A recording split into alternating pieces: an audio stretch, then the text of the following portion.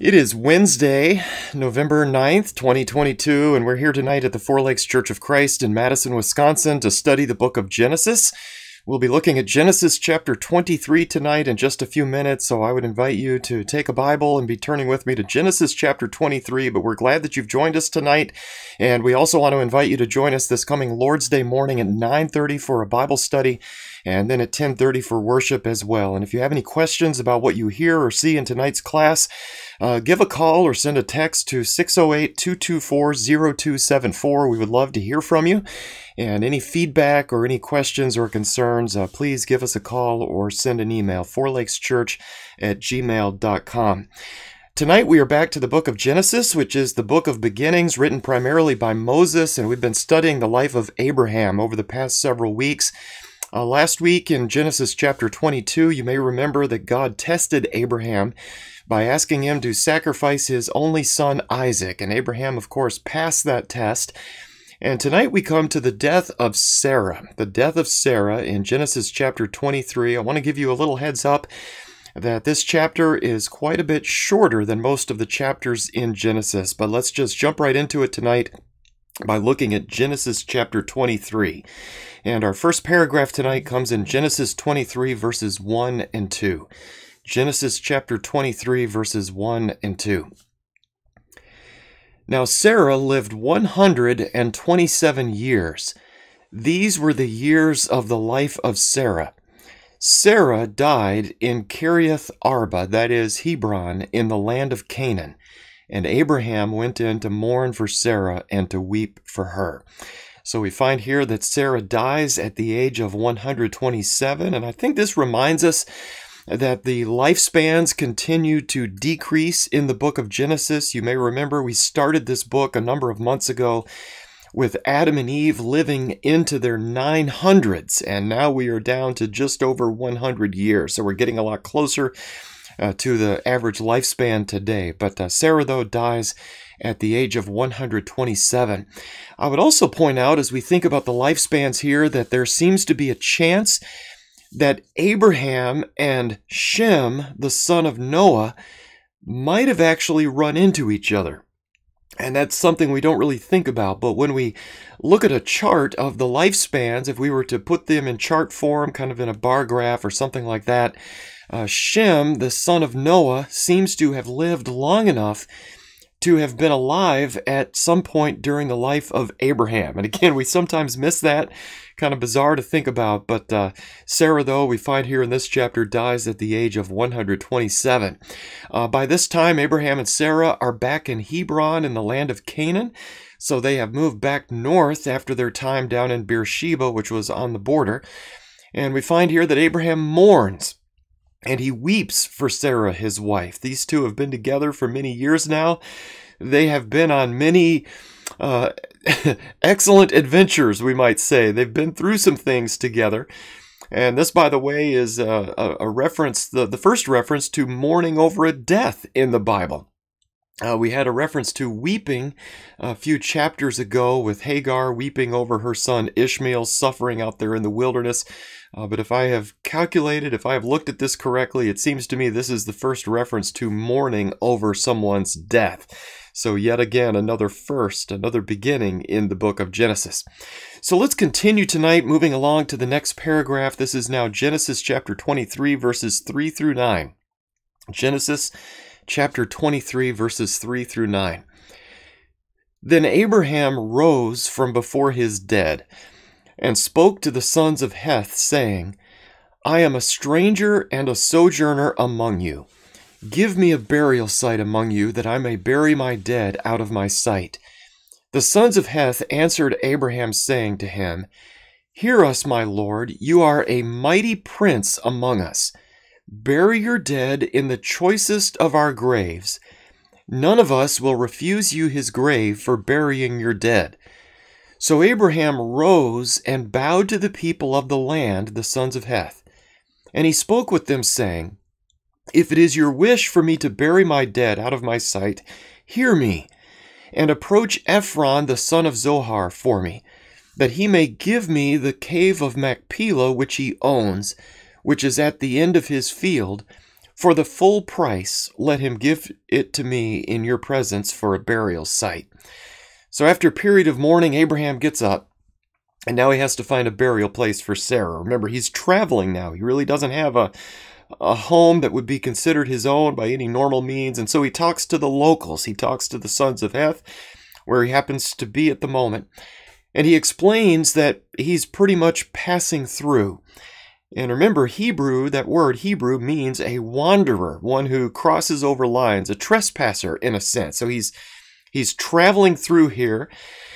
And I don't think this text really means that he wants Sarah out of sight as if he's trying to hide her in some way, not as if he's trying to forget about her some way, like make her go away, not that kind of thing. But it just seems to be a case of Abraham not wanting to carry her body around, perhaps, as he continues to travel.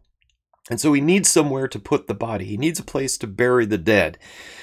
And so here the sons of Heth recognize that Abraham is a very powerful man. And we've discussed this before. He is wealthy. He has a large household, a number of servants, flocks, herds, all that kind of thing, a lot of wealth, a number of tents.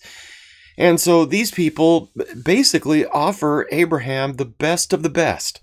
So wherever you want to bury your dead, go for it. What's ours is yours. In fact, we'll give you the choicest of our graves.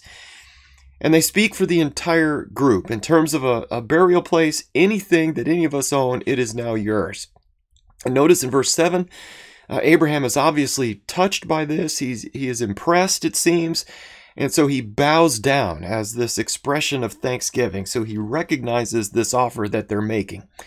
And then notice that he has a request. He's got his eye on the cave of Machpelah, on the land of Ephron, the son of Zohar. So he wants this cave, which is down there at the end of this guy's field, but he wants to pay full price for it. So I think what's going on here is Abraham is not a charity case. He doesn't want to be considered the recipient of somebody's gift, and he wants to buy the property. He wants the deed to it. He wants to pay full price. Nobody's holding anything over his head. This is not something that's going to be taken away on a whim and, maybe have access cut off at some point in the future. But he wants to pay full price so that he can have this land permanently. So let's continue then, see what happens next. This is Genesis 23, verses 10 through 16. Genesis 23, verses 10 through 16. Now Ephron was sitting among the sons of Heth. And Ephron the Hittite answered Abraham in the hearing of the sons of Heth, even of all who went in at the gate of his city, saying, No, my lord, hear me. I give you the field, and I give you the cave that is in it. In the presence of the sons of my people, I give it to you. Bury your dead. And Abraham bowed before the people of the land. He spoke to Ephron in the hearing of the people of the land, saying, If you will only please listen to me, I will give the price of the field. Accept it from me that I may bury my dead there. Then Ephron answered Abraham, saying to him, My lord, listen to me. A piece of land worth 400 shekels of silver, what is that between me and you? So bury your dead. Abraham listened to Ephron, and Abraham weighed out for Ephron the silver which he had named in the hearing of the sons of Heth. 400 shekels of silver, commercial standard. Starting in verse 10, we find that Ephron is actually in the audience among the sons, or the people of the gate. The old guys, as we've mentioned this before, hanging out, kind of solving all the world's problems. This is where this goes down. And so Ephron is actually there, and he hears this as Abraham makes this offer. And Ephron, I think, very generously offers to give this land and the cave to Abraham. And in response, Abraham bows down again and repeats his willingness to pay full price for it. I want to pay full price. And I love what happens next. Instead of saying, okay, go ahead and pay me, that's not what he does, at least not in a direct kind of way. But instead, Ephron basically says, don't worry about it. I don't want a piece of land that's only worth 400 shekels of silver to come between us. And so I kind of almost laugh out loud reading that. He basically names a price without actually naming a price, if you see what's going on there. And so Abraham then ends up paying for the land right there on the spot in front of this crowd of people that had gathered. And I find it interesting that there's no dickering, there's no going back and forth over this, and I think there is probably something to that.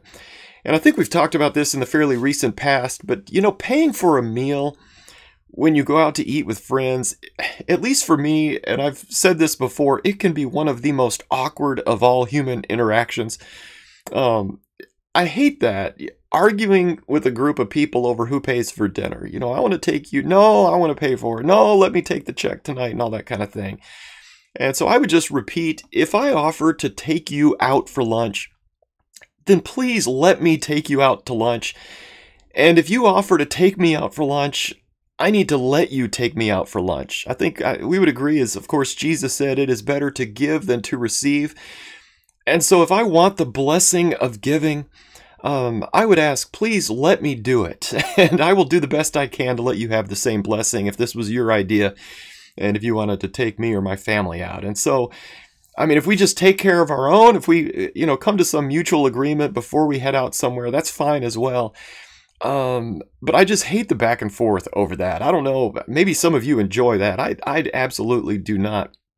But I've noticed, though, through the years that people will often have a hard time being on the receiving end of a blessing. And that goes for me as well. And I know we talked about this maybe a year ago, kind of the idea of a lasagna. You know, if you want to drop off a lasagna, I'll let you do it. And in the same way, if I want to do that for you, please let me do it, because it's good for me to be able to do that. It is good to be able to give. And I think we see that right here in Genesis 23. Abraham wants to pay full price for a piece of land. Ephron wants to give it. Abraham insists on paying for it. So there's that back and forth there, but ultimately Ephron allows Abraham to pay. And maybe that was part of his negotiation strategy from the beginning. I don't know. Just a quick note or two on the price here before we move on. Some of the commentaries suggest that 400 shekels of silver is way more than this land could possibly be worth.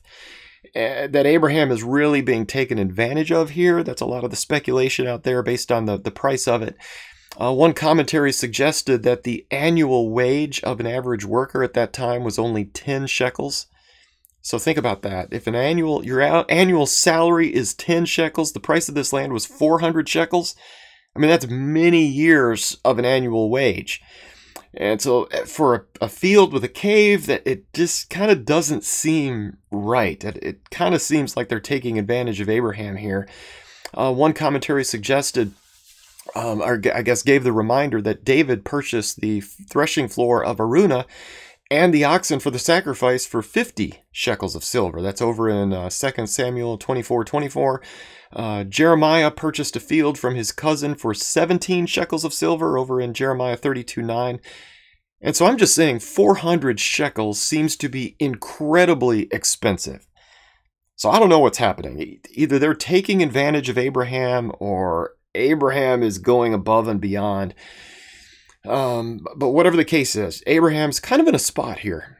And, you go to find a burial place for your family, you're kind of at the mercy of whoever's selling the cemetery plots. You kind of don't have too many options at this point.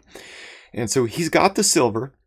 The money is really not an issue for this man. So he makes the decision to do this, knowing that God has promised his descendants all of this land at some point in the future. So I think if we think about it in that way, perhaps Abraham is thinking this is his down payment, so to speak. He now owns an actual piece of the promised land. And this is, my understanding, the first land that Abraham actually owns in this area. He's been traveling. He left Ur, obviously, many years ago, 60, 70 years ago. But now he seems to actually own a piece of the promised land. So in that sense, yeah, maybe he's being taken advantage of, but then again, maybe he sees this as important. He has a burial place for his wife, and he also now has his foot in the door. He also now has this actual piece of land. So let's continue tonight with Genesis 23, verses 17 through 20. Genesis 23, 17 through 20. So Ephron's field, which was in Machpelah, which faced Mamre, the field and cave which was in it, and all the trees which were in the field that were within all the confines of its border were deeded over to Abraham for a possession in the presence of the sons of Heth, before all who went in at the gate of his city. After this, Abraham buried Sarah his wife in the cave of the field at Machpelah, facing Mamre, that is Hebron, in the land of Canaan. So the field and the cave that is in it were deeded over to Abraham for a burial site by the sons of Heth. In verses 17 through 20, we basically have the paperwork. We have a description of the land. And as I understand from doing some reading on this, it was very common at that time and place in that culture to list the trees. So you would specify that there are a certain number of trees involved in the sale of this property. So we've got a description of the land. We have a reference to some kind of deed being transferred. We've got a reference to the witnesses. And then we have Abraham burying his wife, Sarah. And again, we just need to remember this is the first land that Abraham actually owns in the Promised Land. So he's traveled for well over 60 years now since leaving his home in Ur, and he now owns an actual piece of it. It's a gravesite. And in a sense, this is a leap of faith. And I would kind of emphasize here that Abraham does not bury Sarah back in Ur.